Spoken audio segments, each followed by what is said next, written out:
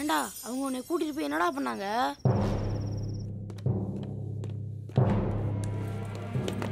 சவலப்பன் reporting sir. Kailasam இவன் தான் sir. நீ தான் என் பையனை கல்லால் அடிச்சவனா?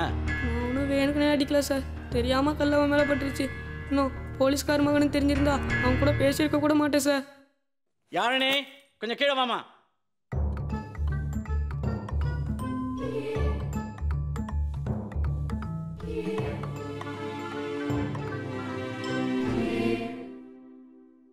இங்க வா கண்ணா. இவன் தான் உன்னை கல்லால் அடிச்சவனா? ஆமா டாடி, இவன் தான். இவன் என்ன பண்ணலாம்? 10 கொட்டு கொட்டணும். நல்ல ஐடியா சார். போய் கொட்டு.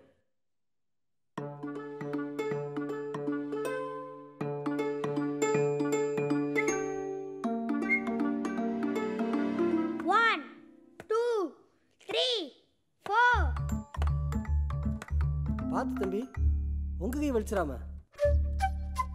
5 கொட்டு கொட்டிக்கவா? கொனிடா, குழந்தை ஆசைப்படுதுல. 1 2 3 4 5. அவன் மூஞ்சல் எவ்வளவு சந்தோஷம் பாரு. Thank you daddy. இவன் பிழைச்சதே பெரிய விஷயம். என்னடா எஸ்பின்னு பாக்குறீங்களா? என்ன சார் பண்றது? இவன் அடிச்சதுல இருந்து அவன் திருப்பி அடிக்கணும்னு சொல்லிக்கிட்டே இருக்கான். நான் என்ன சொன்னாலும் நீ என்ன எஸ்பி சும்மா போலீஸுங்கிறான். ஒரே புள்ள, செல்ல புள்ள, பார்த்தா அதுக்கு வீட்டில் அவ வேற. அசிங்கமா இருக்கு. ஆமா சார், நம்ம பொழப்பே இப்படிதான் சார் இருக்கு. இந்த விஷயம் நமக்குள்ளே இருக்கட்டும். சரிங்க சார். ஏய் தம்பி, இங்க வாடா. நீங்களும் கொட்ட போறீங்களா சார்? கொட்ட மாட்டான், வாடா. அவன் தம்பி மாதிரி. வலிக்குதா? கோச்சிக்காத. இதை வச்சுக்க. இவனை கொண்டு போய் பஸ் எடுத்துட்டு வந்துருங்க. வரேன் தம்பி. அனுப்பிச்சு வரேன் சார். Okay sir. இப்போ சந்தோஷம் தானே? நல்ல புள்ள, நல்ல அப்பன், மொகரையில் முள்ள வெட்டி அடைக்க. கையில் காசே இல்லடா. டேய் டேய் இல்லடா, செருப்பு வாங்குறதுக்கு செட்டு விமானத்தில் போனாங்களாம். அந்த கதையாகி போச்சு நம்ம பொழப்பு. 18 வயசுலேருந்து போலீஸ் வேலைக்கு போகணும்னு ஆசைப்பட்டு high jump, long jump, running ரேஸ்னு ஓடி பச்சை முட்டை, கொண்டக்கடலை எல்லாம் சாப்பிட்டு ரெக்கமெண்டேஷனுங்கிற பேரில் அவன் கையில் காலில் வந்து போலீஸ் வேலைக்கு போய் சேர்ந்தா அவர் கொட்டு வாரான், இவர் வாங்க வாரான், நாம் பிடிக்கணுமா? போடாங்க. டேய் அந்த 1000 படத்தை எடுறா, படத்தை போட்டேண்ணா. எடுறா எல்லாத்தையும். போட்டா இரும்பு கடைக்காரன்ட்ட தானே தப்பிச்சு வந்தான். திருப்பி அவன்கிட்ட கொண்டு போய் சேர்த்துருவோம். அவனுக்கு ஆதாயம், நமக்கு ஆதாயம். நீ தான் ஏட்டு. என்னை கூட்டி கொண்டு போய் இரும்பு கடையில் விட்டு பணத்தையும் வாங்கிட்டாங்க. அங்கேருந்து தப்பிச்சு வரவே முடியல. அதான்டா வர இவ்வளோ நாளாச்சு. அம்பிகா, டே அண்ணமாக்கு ரொம்ப சீரியஸாண்டா. அவள் அப்பா ஹாஸ்பிட்டல் கொண்டு போயிருக்காங்களாண்டா. போமா, இப்போ ஆஸ்பத்திரிக்குள்ள விட மாட்டாங்கடா.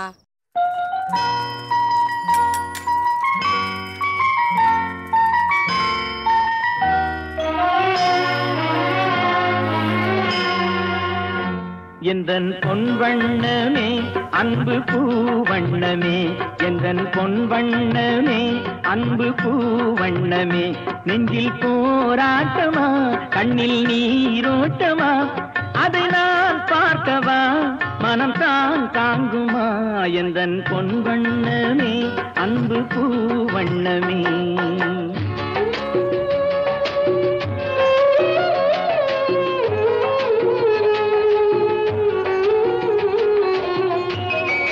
கோவில் இல்லை என்றால் தெய்வம் இல்லை, இங்கே நீ இல்லையே கண்ணே நானும் இல்லை, வானம் இல்லை என்றால் மதியும் இல்லை, உந்தன் வார்த்தை இல்லை என்றால் கீதம் இல்லை, நீ வந்ததால் தானே பூ வந்தது, நீ வாடினால் வண்ண பூ வாடுமே, என் ராஜாத்தி கண்ணே கலங்காதிரு. ஹாஸ்பிட்டலுக்கு போனா நீங்க இல்லைன்னு சொல்லிட்டாங்க. அண்ணம்மாவுக்கு என்னாச்சு? அண்ணம்மாவை ஆஸ்பத்திரியில் வச்சு டாக்டர் வைத்தியம் பார்க்க சொன்னார். அந்த அளவுக்கு என்கிட்ட வசதி இல்லைன்னு டாக்டர் தூக்கிட்டு போய் சொல்லிட்டாரு.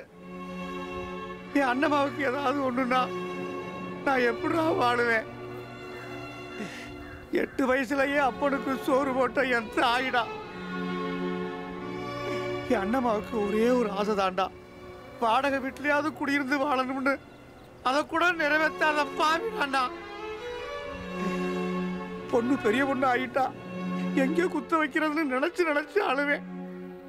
என் அண்ணம்மா என்ன விட்டே போக போறானா. அந்த கொடுமையை பார்க்கறதுக்கு முன்னால நான் சாகணும்டா. அண்ணம்மாக்கு ஒன்றும் ஆகாது, நாங்கள் எல்லாரும் இருக்கோம். கண்டிப்பாக அண்ணம்மா நம்ம முன்னால் வந்து ஆடுவா.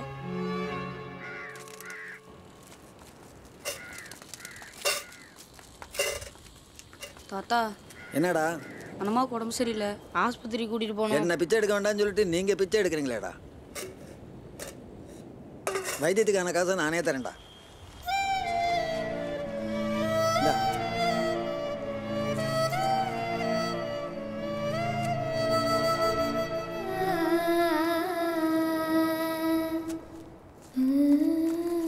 நல்ல மனுஷரா தாத்தா, எனக்கு சாக்லேட் ஐஸ்கிரீம் எல்லாம் வாங்கி தரணும்.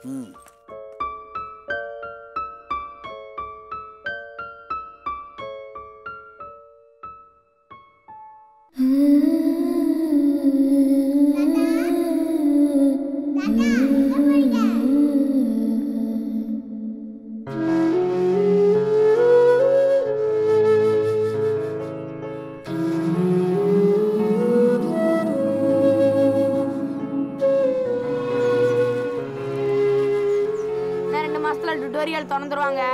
நீயும் வாகை சேர்ந்து படிப்பான். சாயங்காலம் வந்து சுண்டலுப்பான். நான் 7வது தான் படிச்சிருக்கேன் அம்பிகா. இனிமே எனக்கு படிக்க பிடிக்கல.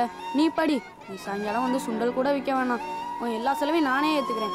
8வது படிச்சதுக்கே இவ்வளோ நல்லது கெட்டது சொல்றீங்கன்னா இன்னும் அதிகம் படிச்சீங்கன்னா எங்க எல்லாத்தையும் நல்லா வழி நடத்துவல்ல.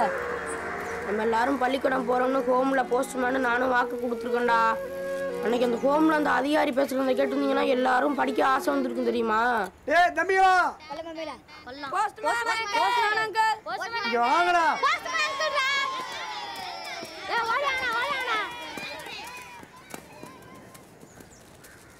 என்ன அங்கிள் இது? என் பொண்ணுக்கு கல்யாணம் வச்சிருக்கேன். எல்லாரும் அங்கிளுடைய கல்யாணத்துக்கு வந்துடனேன்னா என்ன போஸ்ட்மேன் அங்கிள் எங்க எல்லாருக்கும் பத்திரிக்கை கொடுப்பீன்னு நினைச்சு கூட பார்க்கல. உங்களுக்கு கொடுக்காம யாருக்கிட்ட கொடுக்க போறேன்? கண்டிப்பா வந்துடனேன்னா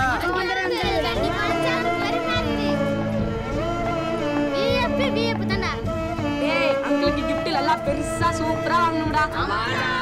உண்டியல் மட்டும் குளிக்கிறாதீங்கடா, நம்ம சொந்த காசுல வாங்கணும். ஏய் கல்யாணத்துக்கு எல்லாரும் போவோம்டா. கல்யாணத்துக்கு போகலாம்டா, ரிசர்வேஷன் போலாம்டா. ஓகேடா.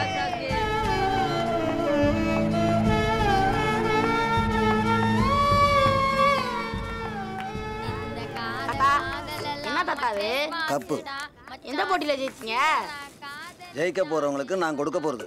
எத்தனை தடவை கப்பு கொடுத்து விளையாட்டு வச்சிங்க, ஒரு தடவை என்னை கூட்டு கொடுக்க சொன்னீங்களா? ஏன்னா உங்களை பொறுத்த வரைக்கும் நான் இன்னமும் பிச்சைக்காரன் தானே. கொடுக்கறதுக்கும் தகுதி தேவைப்படுது இல்ல? ஏன் தாத்தா அப்படி சொல்றீங்க? பேண்ட் போட்டவனை தான் கொடுக்க சொல்லிங்க போலேன்னு அன்னைக்கு பேண்ட் கூட போட்டு வந்தேன். என்ன கண்டுக்கவே இல்லையா நீங்க? யாரும் கிடைக்கலன்னு நீ வெள்ளைக்காரியை கொண்டு வந்து கொடுக்க சொல்ற. வெள்ளைக்காரங்களோட இந்த தமிழன் தாண்டவனாடா.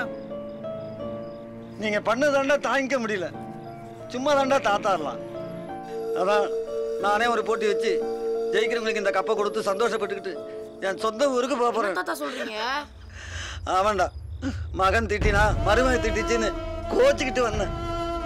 என்னை அசிங்கப்படுத்தின மாதிரி அவங்களையும் அசிங்கப்படுத்தணும்னு 4 பேர் கூட இடத்துல பிச்சை எடுத்தேன்.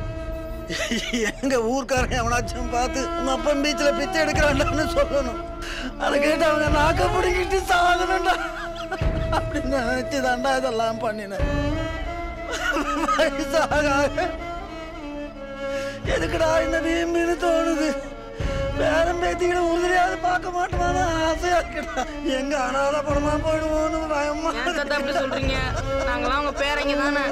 ஆமா தாத்தா. அல்லாதீங்க தாத்தா.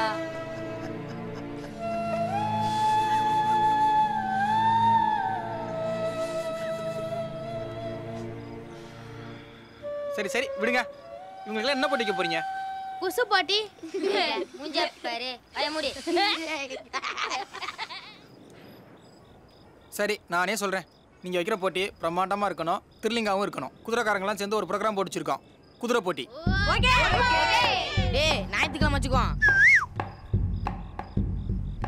இந்த போட்டியில நான் ஜெயிக்கிறேன்டா. அது என்னமோ வெற்றி மேல அவ்வளோ வெறியா இருக்கு. எல்லாம் லக்கு தான்டா.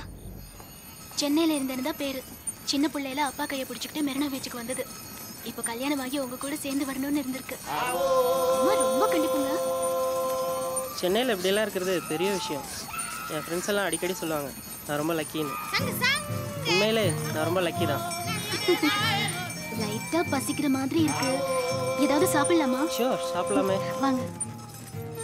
ஆக்சுவலி நான் இங்கெல்லாம் சாப்பிட மாட்டேன். ஏன்னா லெஸ் ஹைஜீனிக். ஹம்சா, நீ ஏதோ சுமாரா பரவாயில்லாம நல்லாவே ரொம்ப ரொம்ப நல்லாவே இருக்க. தேங்க்யூ. எப்போ உன் கையால நல்லா சூடா இட்லியும் கெட்டி சட்னியும் வச்சு தர போற? அப்படி முருகன் இட்லி கடைக்கு போலாமா? நமக்கு வந்து வாக்கிறது பூரா தீனி பண்டாரமாவே இருக்கே. இதுக்கே இவ்ளோ யோசிக்கிறா?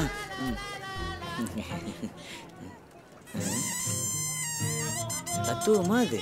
சாச்சா, இருக்காது இருக்காது. டேய் யாரு? டேய் தத்துவம். யாரு? ஹலோ. டேய் என்னடா நீயும் இப்படி ஆயிட்ட?